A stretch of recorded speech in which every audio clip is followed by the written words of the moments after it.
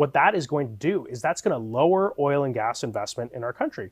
And when you lower that oil and gas investment, that means that you're going to have a lot higher oil and gas prices going into the future. So perversely, I think what the NDP are trying to do is actually going to make energy more unaffordable in this country.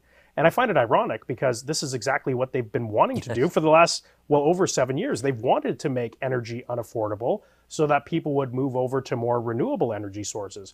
But I think what we're finding is that these renewable energy sources are not currently capable of meeting the needs of a modern industrialized nation. And I don't think they're going to be capable of replacing oil for a number of decades.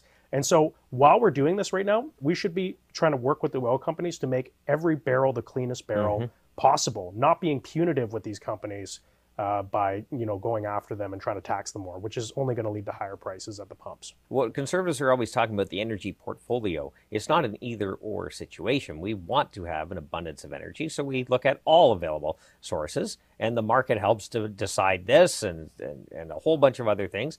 But, conservatives aren't against renewable energy, but we're not against shutting down the oil and gas sector and only putting all our eggs in one basket, because that basket isn't prepared to deal with the supply that's needed in terms of electric vehicles, batteries, you name it, that will need to make this work.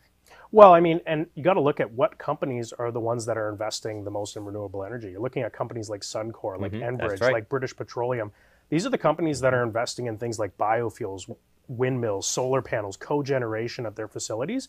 I mean, these are the technologies, carbon capture and sequestration. These are the technologies that are going to enable us to decarbonize our economy at a rapid rate. And so going after these companies punitively is only going to set back the cause of renewable energy, which of course the conservatives support developing more renewable energy.